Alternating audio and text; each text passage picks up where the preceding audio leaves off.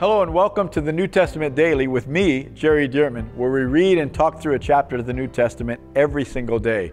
I'm glad you're here because reading God's Word daily will change your life. You can also help others find out about this resource and stay in the Word daily when you click like on this video, subscribe to my YouTube channel, or share this link with others. So let's pray and then we'll jump into God's Word. Father, thank you so much for the precious, written, inspired, living Word of God. And I pray that by the Holy Spirit, each of us would hear exactly what you want to say to us. In Jesus' name, amen. Okay, here we go. 1 Thessalonians chapter 3, and the Apostle Paul writing from the New King James here version. And it says this, "Therefore, when we could no longer endure it, we thought it good to be left in Athens alone, and sent Timothy, our brother and minister of God and fellow laborer in the gospel of Christ, to establish you and encourage you concerning your faith, that no one should be shaken by these afflictions.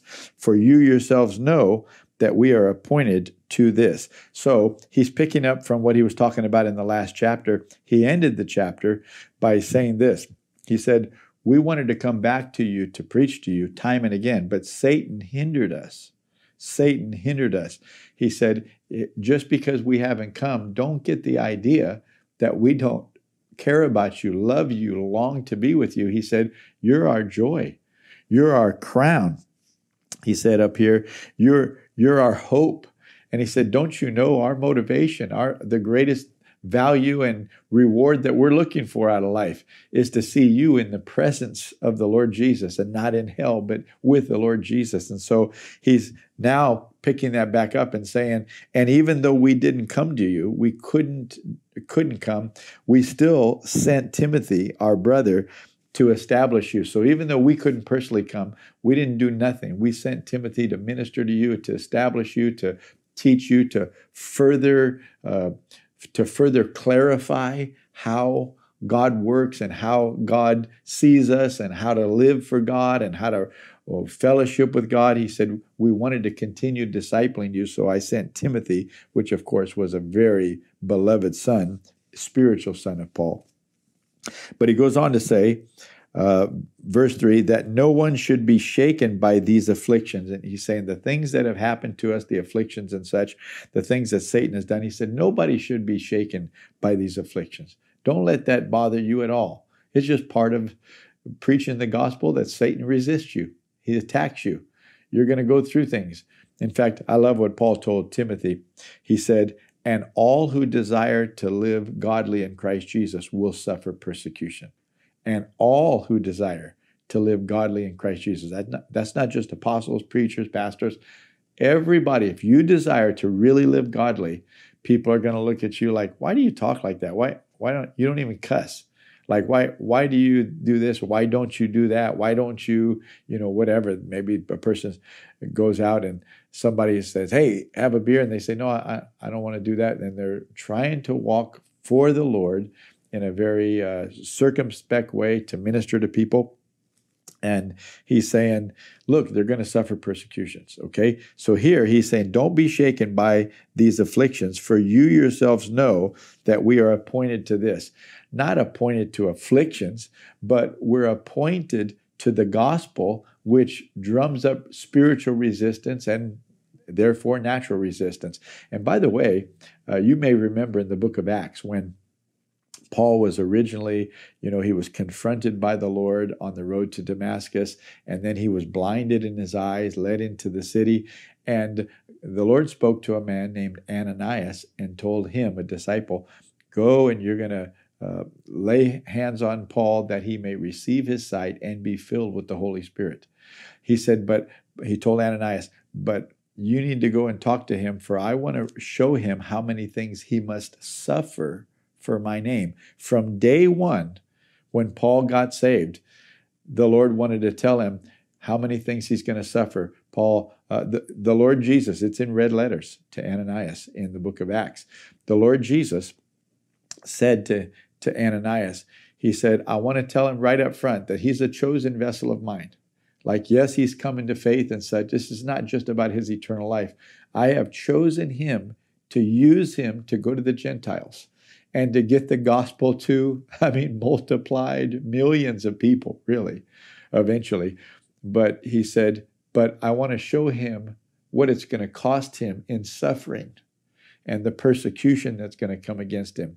And of course, he showed Paul, and Paul said, I'm willing to do it, that people might know the Lord, that people might be saved.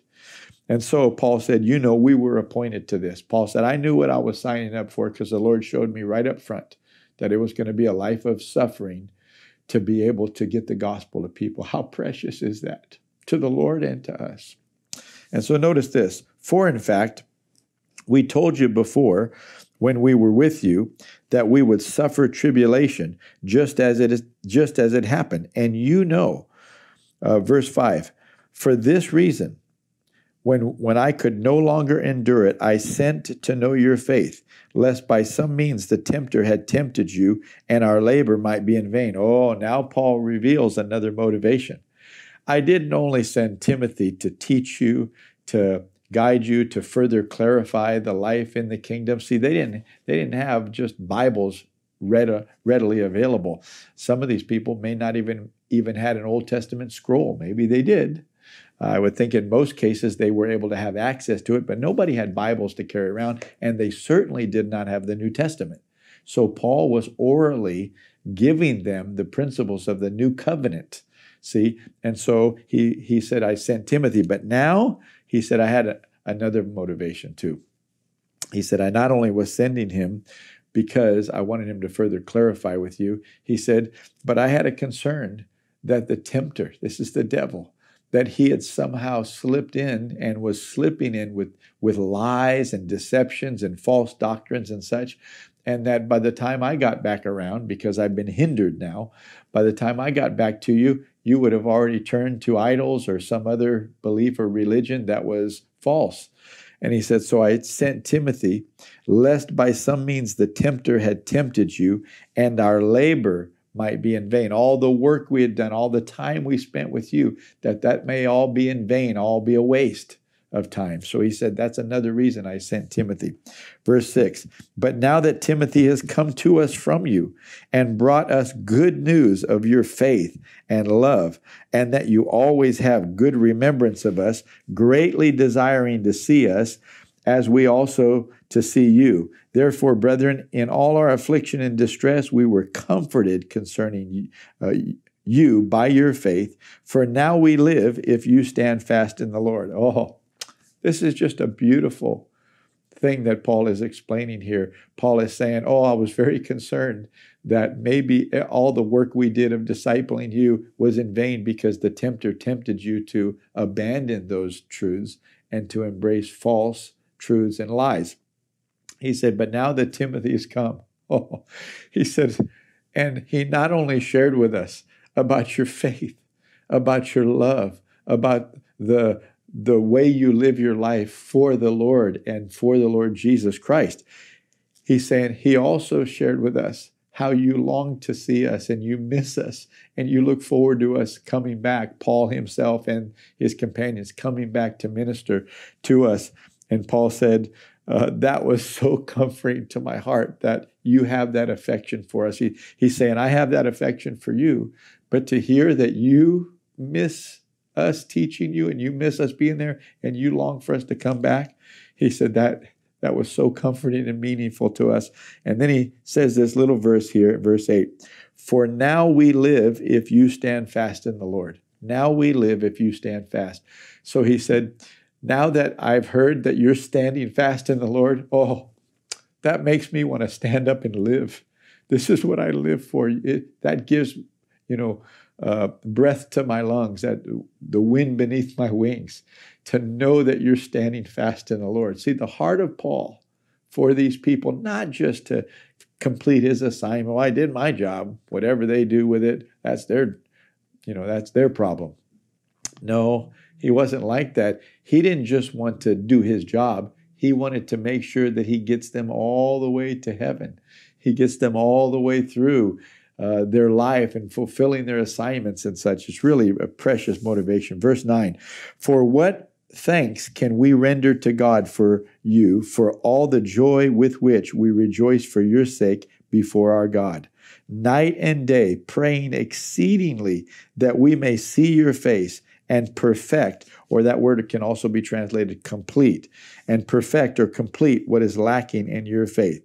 So he's saying, we rejoice, and we've been praying night and day because we do want to come back and see your face so that we can complete the discipleship. We can get you, even further down the road with your understanding, your belief, your life, your calling and such. Verse 11, now may our God and Father himself and our Lord Jesus Christ direct our way to you.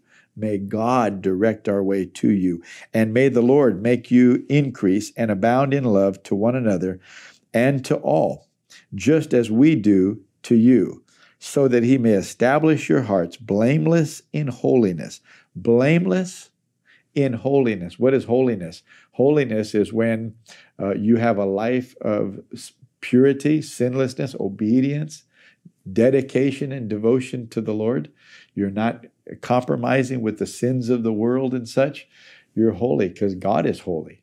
See, so, and he said blameless and holiness. Holiness is living right, like God lives, like he talks, like he acts. Blameless is when you act that holiness out in the way you interface with people. People look at you and say, wow, that person, you can't blame them because look at the way they live. Look at the way their motivations. Look at how they treat people. And so now you're not blamed for things. And he's not trying to get out of blame, but so that our gospel, so that our ministry is not discounted, it's important to live a life that would be blameless. And so, by the way, people can live holy and yet do things that would make other people misunderstand that holiness. And so Paul said, also try to be blameless, blameless in holiness before our God and Father at the coming of our Lord Jesus Christ with all his saints. So blameless in holiness. And notice he's saying not before people, but before the Lord when the Lord Jesus comes back.